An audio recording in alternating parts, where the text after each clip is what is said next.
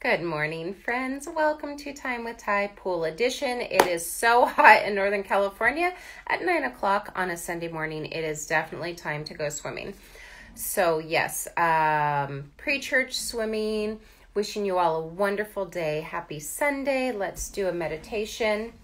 Sitting up straight or laying down comfortably, uncrossing your arms and legs, closing your eyes, rolling your shoulders back, smiling, releasing your mouth. Let everything get soft. Breathing in and breathing out.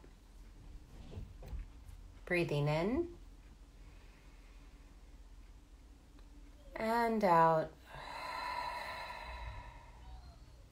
And taking a nice deep breath in, my loves.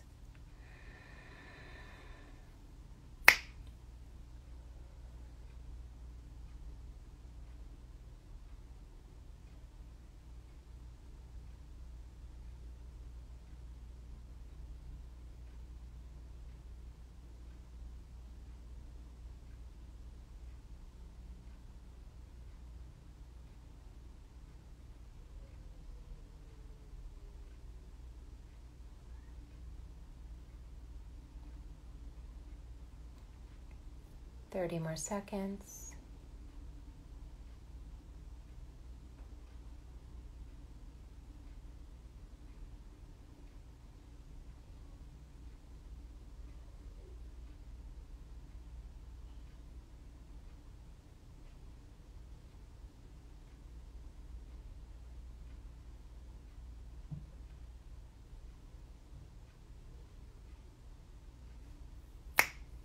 I think that was a minute. Actually I lost count, but I do that so often that I feel like it's in the ballpark. Man, woman, dang, shoot, geez, all the things. I knew that was going to happen today. I knew it was. I can either pull my cable out so that my phone is stable. I left my tripod in my office. And if I run out of juice, I run out of juice. That's just kind of how it goes. Yeah, all the things. So a lot of times I meditate and I get into contact with my higher power and I ask, what is it that people need to hear? What is it that they want to hear? This show is not a reflection of my life. I sometimes bring snippets and tidbits of things that I observe or hear in my communications with people, at work, in my personal life, just as a point of reference. But it's not, even though the show is called Time with Ty, because we're spending time together, it is not a reality shebang. Like, this is not about, what I'm going on, what I'm doing, my pets, my kids, my renovations. No. It's not that. It's, what do you need? I show up here for you to provide content, to provide value, to answer questions.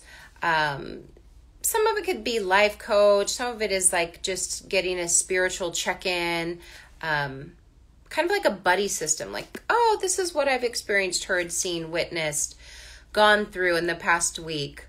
And I just want to check in under 10 minutes. I'm not a licensed therapist. I'm not a doctor. But, I do have a lot of experience. I've worked in a lot of different situations, from corporate to startups. Social work is my thing now. I've done entrepreneurial things. I've been a performer. So I have these views with relation to working, being a parent, being a daughter, being a community member, being a Christ follower, being loving and tolerant of all religions and all belief systems. I just have a pretty broad and deep view of moving through life and how we can move through life in a way that serves us and attracts positive energy, people, places, and things to us. And then the flip side of that is, the negativity, the toxicity, the blow-ups. What are we going to do with less than 10%? I have an old iPhone. It's like an iPhone 8. I'm just so stubborn. I refuse to change it because I don't like buying into the belief that I have to have a new phone every 6 months or a year. I think that's ridiculous.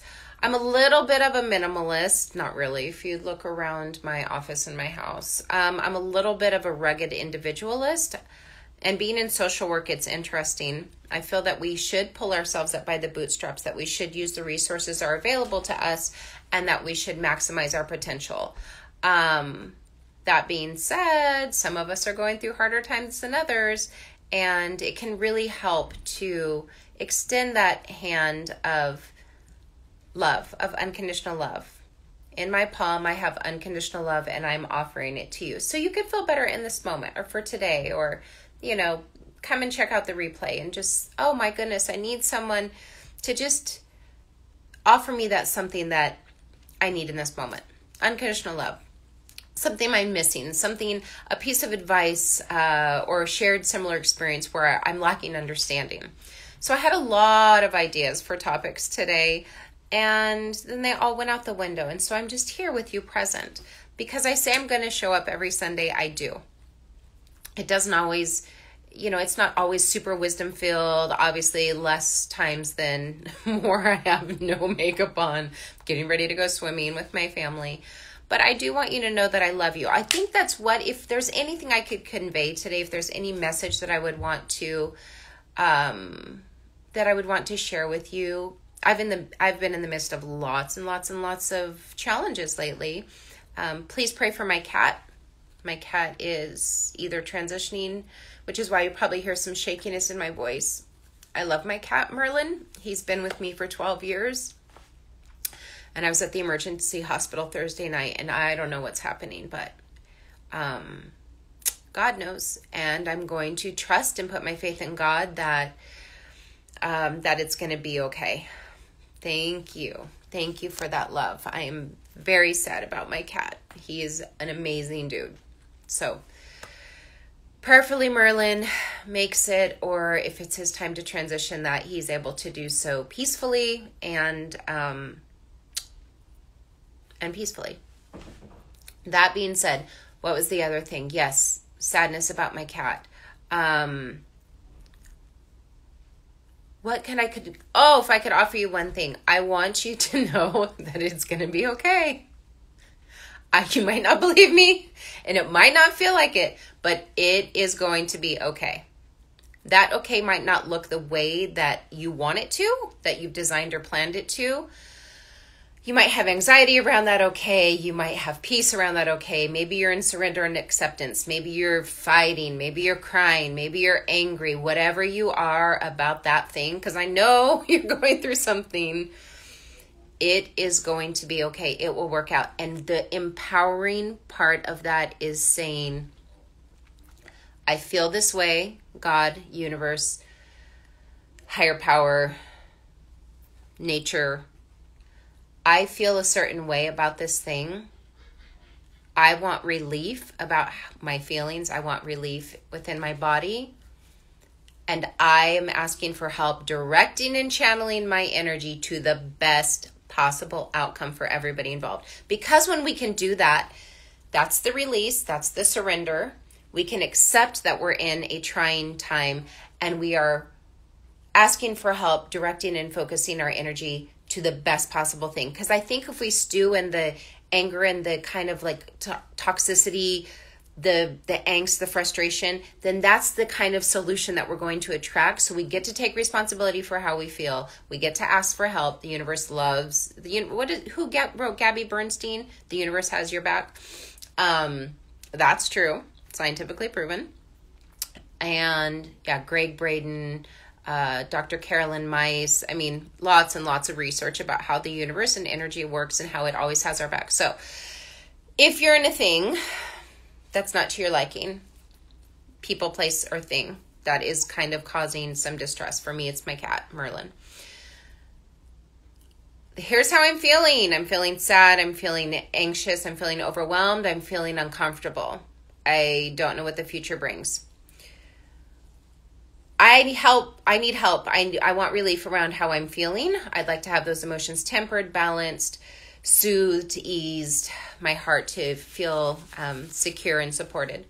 And thirdly, I am looking for the best possible outcome for everybody involved. We've just released that very powerful prayer. Let's end it with gratitude. Thank you, thank you, thank you, thank you, thank you, thank you, thank you, thank you, thank you, thank you.